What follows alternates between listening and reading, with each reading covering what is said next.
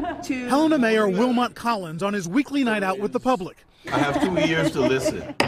An unlikely leader in a state where only 0.5% of the population looks like him.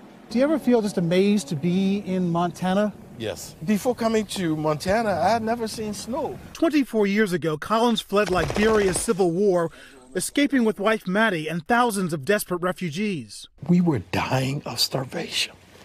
I'm sorry. One time we found toothpaste, and that's what we ate. Toothpaste? Toothpaste for lunch. Eventually, they got to America, settled in Montana, where Maddie had been a high school exchange student.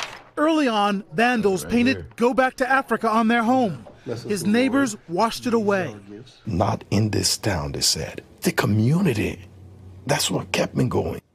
Collins, 55, father of 2, works as a state child protection specialist and serves in the Navy Reserve. He defeated a popular 16-year incumbent by less than 350 votes.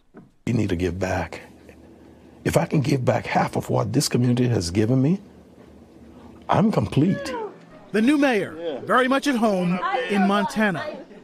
Ron Allen, NBC News, Helena. Hey, NBC News fans, thanks for checking out our YouTube channel. Subscribe by clicking on that button down here and click on any of the videos over here to watch the latest interviews, show highlights, and digital exclusives.